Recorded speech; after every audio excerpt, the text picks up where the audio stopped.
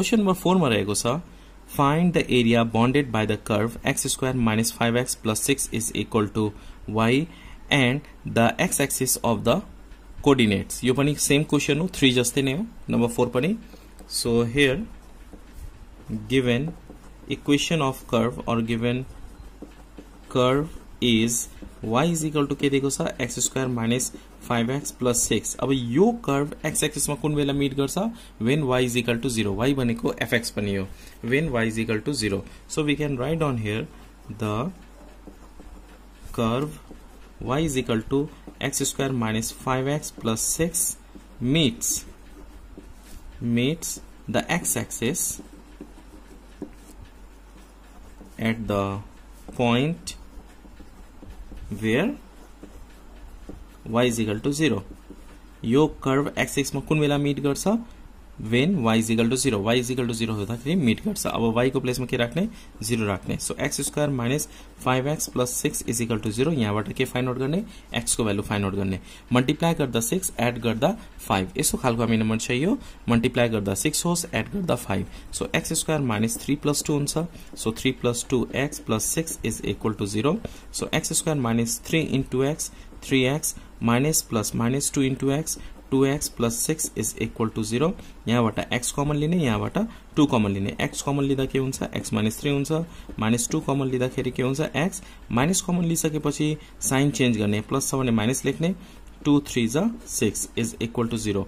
अब x minus 3 common लिने x minus 3 remaining के हुन्छ x minus 2 is equal to 0. Now either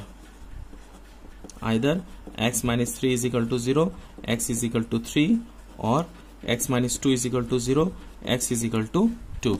So दुईटा यहाँनिर भ्यालु आएको छ x को 3 and 2. Now we have to find out required area. Required area find out गर्ने. Required area is equal to integration our lower 2 छ upper 3 छ. So 2 to 3 y dx लेख्दा पनि भयो fx dx लेख्दा पनि भयो. अब यहाँनिर y दिएको छ त्यही भएर मैले के लेखेको छु y dx. You can write fx dx also. fx भन्नु र y भन्नु सेम हो.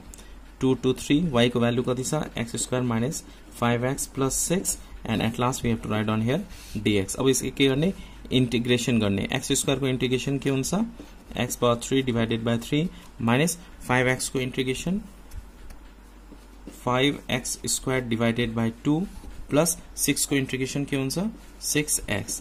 Upper limit 3 lower limit 2. अब भ्यालु के गर्ने पुट गर्ने. So first we have to write here 3 power 3 divided by 3 minus 5 3 square divided by 2 plus 6 into 3. Okay, minus our 2 राख्ने. 2 power 3 divided by 3 minus 5 into 2 square divided by 2 plus 6 into 2. Okay, up to here. अब यो calculate गर्ने 3 power 27 भयो.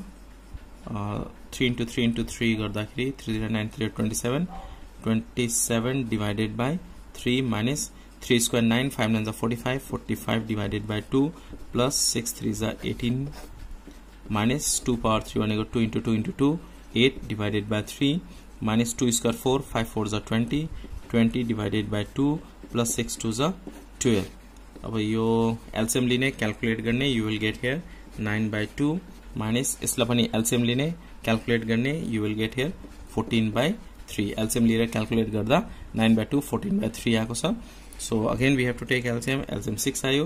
यो दुईटा divide गर्ने 3 9 3 the 27. So 27 minus यो दुईटा डिवाइड गर्ने 2 14 into 2 28 हुन्छ. 28 we have to write is equal to minus 1 by 6.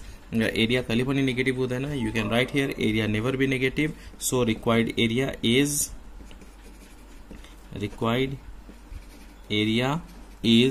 1 by 6 square unit.